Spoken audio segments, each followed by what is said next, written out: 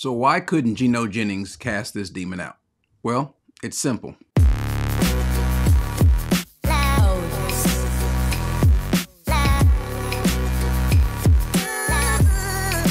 Gino Jennings is not a fake exorcist or part of the demon slayers or anything like that or whatever. And so Gino Jennings does not kind of purport to be that. However, I do think there's some issues with his doctrine and so forth. I won't get into that. But this video came to me about him, I guess some sort of service on the 31st, December 31st. For some reason, there's a lot of things happening on these December 31st services. But a young man comes up who I guess apparently has a demon. And the question is, why could not Gino Jennings cast this demon out? He spends a long time, and I mean a long time, with trying to get the demon out. And so the question is, why could he not do so? Well, I think the answer is pretty simple. We're going to look at it in a second. I want to just give a little video detail of what happened there so you can kind of see for yourself. And then we'll deal with why no demon was cast out. Everlasting God, look down upon this brother who asked you to give him deliverance from the crown of his head to the sole of his feet. Satan, in the name of Jesus Christ, we bind you and rebuke you. We command this spirit to come out of him in the name of the Lord Jesus. Satan, we ask you to set this man free. Let this spirit come out of him. We bound you in the name of the Lord Jesus. Lord Jesus, cast out everything and anything that is in him that's contrary to your will. Satan, we bind you. In the name of Jesus Christ, I command you to come out of him. Come out of him in the name of the Lord Jesus. Satan, you're a liar. I command you by the power of Jesus himself. I command this spirit to come out of him. Lord Jesus, bind him. Set him free. Everlasting God, deliver him. In the name of Jesus Christ. Lord God, set him free. Do you believe God? Yes. Do you believe God? Yes. Then Satan can't stay here. As long as you believe God, Satan can't stay here. Satan is a liar. The devil is a liar. Hallelujah. Satan is a liar. I bound him in the name of the Lord Jesus. Hold your peace and come out of him. Hold your peace. Lord Jesus, set him free. Now, this continued for quite a long time, and there's conversation back and forth with the boy, not necessarily with the demon. I don't know if he's having a conversation with the demon or not, but with the boy. And he's responding to what Gino was saying. Now, I don't think that Gino is part of some ruse where he is trying to have people come up and they fake or do anything like that or whatever. I don't think that's the case at all. But I think there's a problem here that, one, Gino doesn't address. And I think even the imposters, either intentionally or unintentionally, they don't address at all. But we're going to look at the scriptures and we're going to see what the error is. But let's continue to see that, yes, after all of this, even still, the person left the same way he came.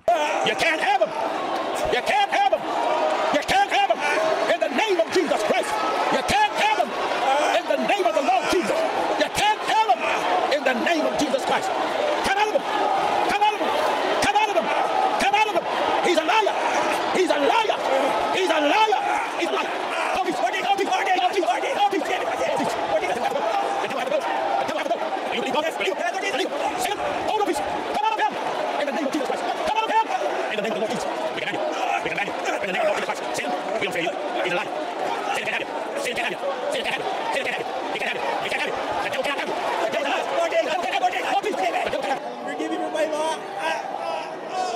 Do you believe God? I'm trying. Believe what the word said. Resist him. And when you resist him, you don't let the devil have power over you. Yes. Do you understand? Yeah. Yeah. Yes. You do understand, don't you? Yes. Yeah, I do. God is protecting me. He's giving me. He's letting me resist the devil. So explain something to me. Yeah. You couldn't resist the devil when you was tearing up everything? At that moment, no, I was blanking out. Remember, like the sister when her eyeballs were popping out? Yes. It was doing that to me too at the. It was doing that to me at the. But you're resisting them now, aren't you? Yeah. Yes. I don't want to hurt anyone. I don't want to hurt. You don't have to. I don't want to hurt myself either. The reason why I'm talking to you to see where you're at. Yes. And see where the devil at. Yeah. As long as you got awareness and freedom of thought, Yes, I do. He's able to call upon the name of the Lord. Yes. You can resist the devil. Yes. It's like, Always remember that. I don't care how much he shake you. I don't care how much you distort your face. I don't care how much you twist your neck. You have proven you can resist him. it's like, Then do it. yes. It's like, Do you understand me? yes. Yeah. Do it. Take him to his seat. So they just sent him back to his seat. Nothing has changed. He's still having these issues, apparently. But Gino did kind of tap into something that I think is important, and this is where he should have been in the first place. So before I go there, why could he not cast the demon out? Well, it's simple. There was no demon. The reason why this is important, because this is going to be kind of the battle, one of the central battles that we're going to have in the church, and that is whether a Christian, whether a believer who has the Holy Spirit can actually have a demon. Not a person who's not a Christian, can they have a demon? I think it's pretty settled that that's the possibility, that possibility exists.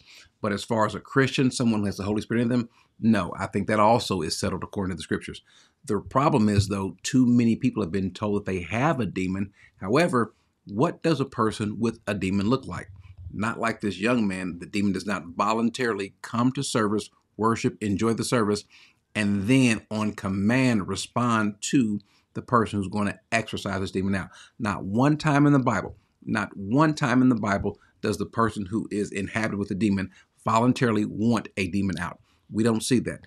What we do see is Jesus speak to, or them speak to, the actual demon. Not the person, but the demon. As a matter of fact, let's look at Jesus' description in Mark 9:21. Notice what Jesus is saying. In 21, he says, he asked his father, how long has this been happening to him? And he said, from childhood. It has often thrown him into the fire and into the water to destroy him. But if you can do anything, take pity on us and help us. Now, the point that I'm trying to get from here is that this is a repeated action. Demons don't just manifest on command. They don't just manifest, bam, at the drop of a dime or drop of a hat or when someone says a key word. A demon acts like a demon all of the time, whether inside or outside of a person. And so the person that would have a demon would constantly be acting, would constantly act that way. Think about Legion. What does the Bible tell us about Legion? The description of Legion, if we go to Mark chapter 5, let's start in verse 3. It says, and he had his dwelling among the tombs, and no one was able to bind him anymore, even with chains, because he had often been bound with shackles and chains, and his chains had been torn apart by him, and the shackles were broken in pieces, and no one was strong enough to subdue him. Constantly, night and day, he was screaming among the tombs and in the mountains and gashing himself with stones. And so this was his habit. He didn't act like a demon once Jesus showed up. He didn't act like a demon on command. This was his pattern. And so you can tell, by the way, notice in the Bible, everyone knew if a person had a demon. When the people brought someone to Jesus who had a demon, they brought someone to Jesus who had a demon, meaning they knew the person had a demon. These were unbelievers, people who could see this person has an evil spirit, a demonic spirit attacking them, and it was evident. Not a person who is functionally okay, meaning they can go to work, they can do their job, they can take lunch breaks, go on trips and cruises and so forth. They can go to the dentist's office, go to the grocery store, but then the moment they decide to voluntarily go to church, then it acts up. That's not the way we see it in the Bible. We do see one person who happens to be in a synagogue, but we don't know what this person's state is. We have no idea. We don't get enough background. But because the person is there, apparently the person's been acting this way, because other times we see in the Bible that we get some indication as to someone's activity. They have always been this way. The woman who was doubled over, she had always been doubled over. This young boy who had been tossed in and out of the fire and the water, that was the pattern according to the Father. And so we see demons acting this way all the time, and other people seeing so. Demons don't go unnoticed. They're not in the habit of hiding. They don't mind. Apparently, they don't seem to mind tormenting someone out in the public.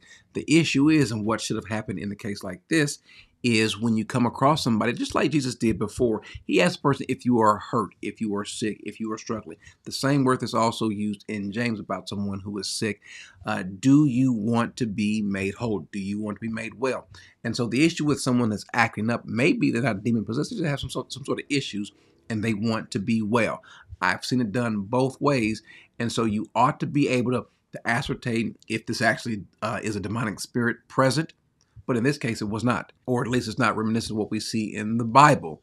This person is saying that he can resist, he can control it. Well, that's not what we see in the Bible also. And then again, you send this person back to his seat. Well, what should have happened was to ascertain, ask the person, do you want to be made well? There are some people that just don't want to be made well. And it might not be a demon. We're in a fallen world and we're going to have all sorts of things happening with people. And that might be the case here. Throughout this whole thing, you see Gino Jennings saying that I bind you, Satan, I bind you, Lucifer, I bind you, devil. Well, the fact of the matter is, we don't have the ability, the power to bind any demon. We can't bind or loose.